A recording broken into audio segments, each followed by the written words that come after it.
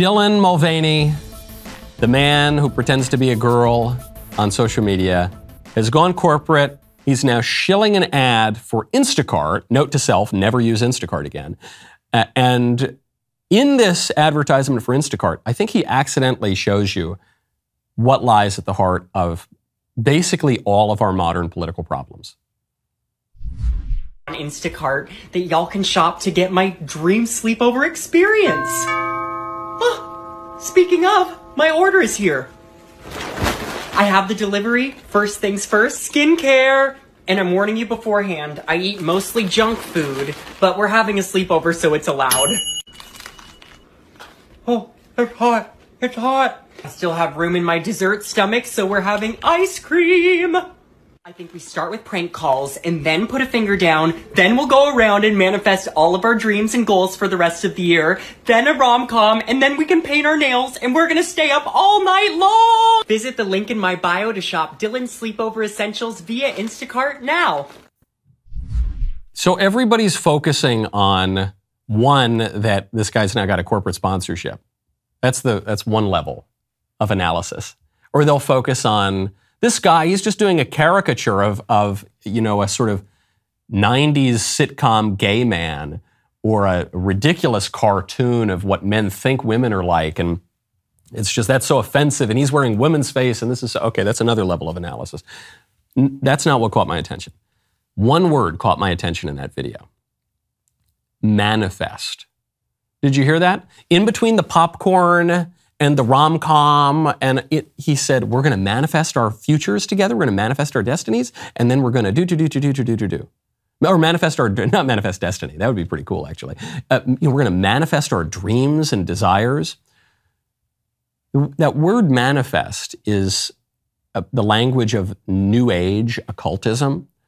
It's a very weird kind of demonic idea that you can make yourself into a sort of a god and make demands on God himself and demands on the entire universe, and that it will just happen. This is what you see in that book, The Secret, and in lots of kind of weird New Agey self-help, Oprah kind of stuff, is this idea that you're really you're the divine spirit.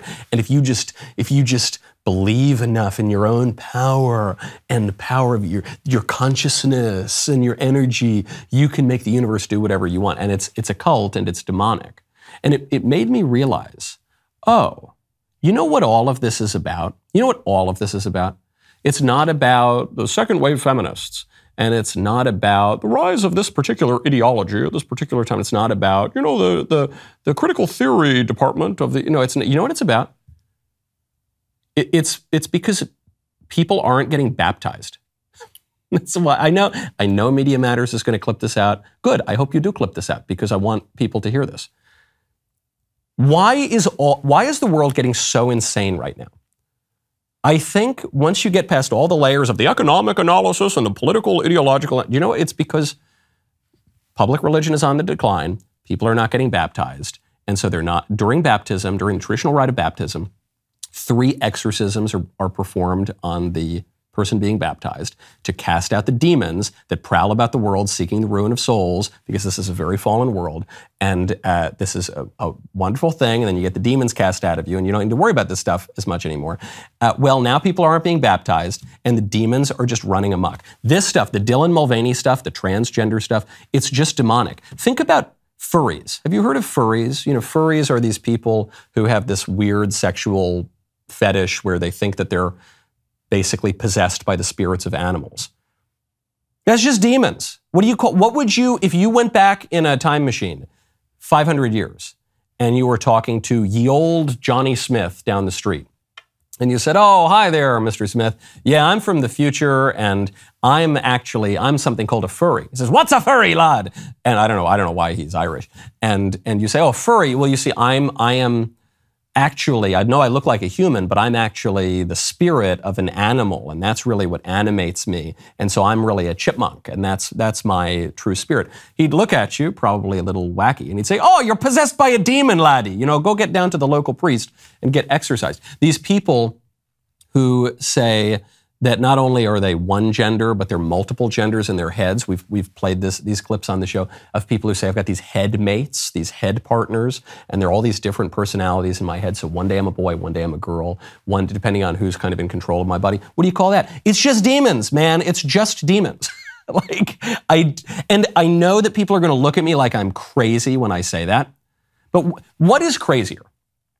Because for all of human history, every single place in the world, including in Christendom and every pagan culture everywhere forever, everyone has had some sense that there is not only a physical world, but a spiritual world, and that some spirits are good and some spirits are bad, and the bad spirits are demons, and they do weird stuff to humanity. Okay, everyone for all of human history has thought that until about 5 minutes ago in our stupid atheist civilization.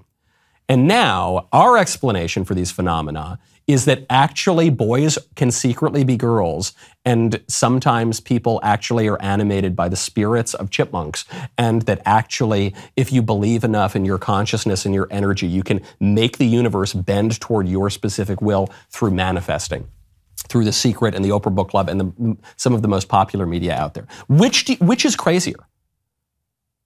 Obviously, the modern stuff is crazier. I know that it seems like really simplistic political analysis to say that the cure for these problems is to just go and get baptized, but that is. If people, why did this stuff go away in the Middle Ages? In ancient pagan cultures, you had furries, okay? In ancient pagan cultures, you had something akin to transgenderism and people just feeling that they were possessed by all sorts of spirits. Why did it largely go away throughout Christendom?